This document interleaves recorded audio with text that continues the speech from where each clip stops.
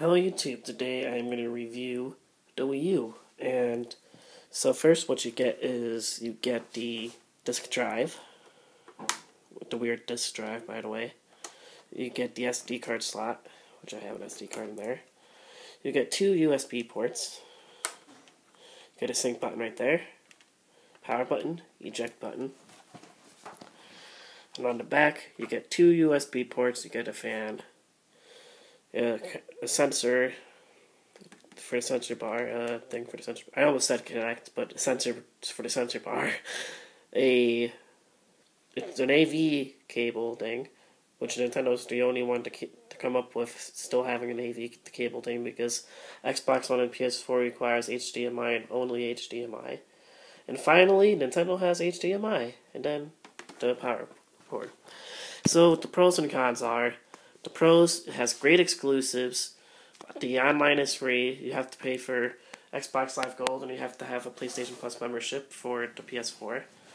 And it has a really great internet browser. I love that thing. I love the internet browser, but the internet browser can't play Flash videos, but that's okay. It has a YouTube app, it has a Netflix app, it has a Hulu Plus app. So that's really good. And the next thing is that you can use multiple controllers, which you can use the Wii U gamepad. I already reviewed it. You can use the Wii U Pro controller. You can use the nunchuck and the Wiimote, plus the original plus the original Wii Classic controller.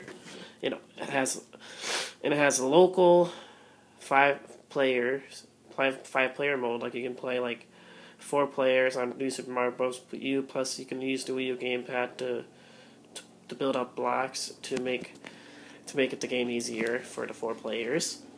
And for the cons, it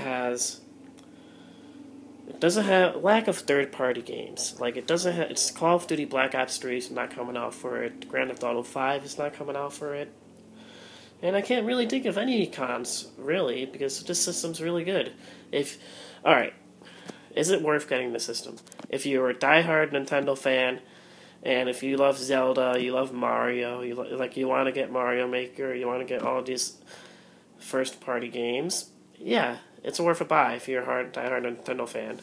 But if you're a hardcore gamer and want to play like Call of Duty Black Ops 3, that's going to only come out for PC, PS4, and Xbox One, then you should wait a while to see if Nintendo will get their head out their ass, and you should have to wait to see if Nintendo gets their head out their ass and realize that they have to go to the third party, and the third party won't go to them like the old days, and they're not top dog like they were in the old days, because the third parties aren't coming to them. They have to realize that they have to go to the third party, like Microsoft and Sony are doing. Like Sony's like, hey, we want your games on our consoles.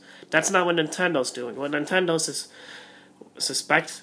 Nintendo thinks that the third party has to go to them and say, hey, we want to build our games on your console. No, Nintendo has to say, oh, we want your games on our console. And finally, the Wii U gamepad is a good controller. It's really comfortable because of the ridges or whatever, the bumps on the back of the controller. And this is for the dock charge. I don't know what this thing is yet, but it looks like a screw though. And yeah, the screen is not HD. It's not like crazy HD like 1080p. But the screen really doesn't need an HD screen. Like, let's say your parents are watching like a baseball game on TV. You can play New Super Mario Bros. U. You can play Call of Duty Black Ops 2 on this thing. It's really great. You can play multiplayer. You can play the campaign on this thing. It's really awesome. So this has been my Wii U review. And please check out my other videos, my gameplay videos and stuff. And this is Jovi1998 signing out. Have a good one.